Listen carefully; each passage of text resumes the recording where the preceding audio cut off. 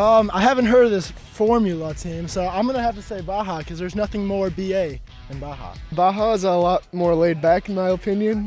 You know, we get to play around in the mud, kind of fun. The suspension and traction, they're like, let's see if you can do this. And it's just more of a challenge to me. I think the top teams in Formula do better than the top teams in Baja engineering-wise, but I think Formula produces a product that's not really viable in the real world, whereas Baja does.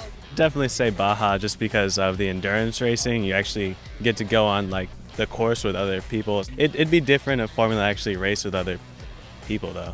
Community. The Baja environment was more fitting to what I like as compared to the Formula environment.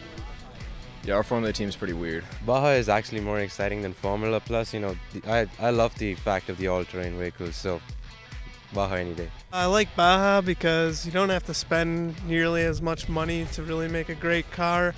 For a university with limited resources, it's really a good thing for us that we're able to do Baja and compete at the highest level. Baja is more fun.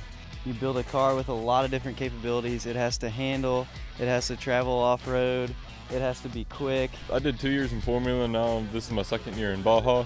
When you're in Formula, you're designing cars for being on a track, you're on asphalt. I like being in Baja because I grew up out in the woods hunting and fishing, just riding around through the mountains.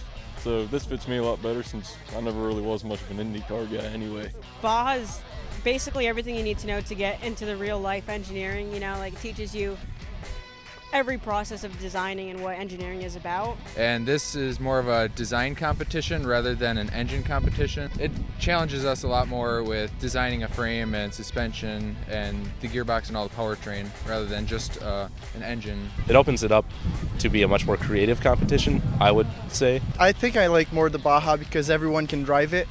The Formula at our school has, it's a really nice team. We're really good friends with them. And they don't let like everybody drive, so if you're in the Baja you can drive it if you want and test it out. So I think that's the main difference in my opinion. Our Formula team goes to competition like once every 3 years or so it's definitely a lot more out of it going to Baja. You know, we just go around, hang out. It's much more tighter brotherhood. I think definitely Baja. We have a smaller group, we get to work more on the car and more driving time. Yeah, we just have a more exciting competition. Formula doesn't get to take that car off any jumps. I chose Baja just because it suited my shade tree mechanic a little bit better.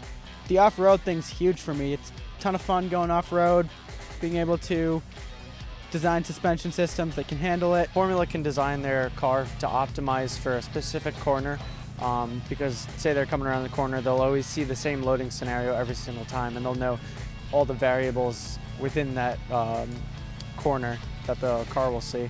Baja is always changing, and we never see the same obstacle twice.